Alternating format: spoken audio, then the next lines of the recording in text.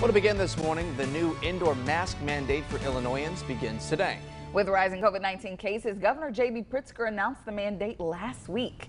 Now, WMBD's Annie Kate joins us live in studio with more details. Good morning, Annie. Matt Carrion, good morning. Now, that is correct. As of today, everyone aged 2 and older in Illinois has to wear a mask in all indoor settings. Governor Pritzker announced the new statewide mandate on Thursday amid rising COVID cases fueled by the Delta variant. He also announced a new vaccine mandate aimed at most healthcare workers, plus teachers and staff in pre-K through college. That mandate kicks in on September 5th. Now, if the worker refuses the vaccine, they must undergo weekly COVID tests, and if they refuse both, they cannot return to work. He says the public concern centers around hospitalizations and says between January and July, at least 95% of COVID cases, hospitalizations, and deaths are among the unvaccinated. One local legislator says he thinks more people need to be involved in the decision-making for the state.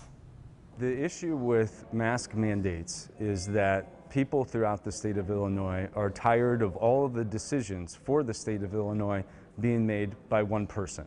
And so we have to restore checks and balances.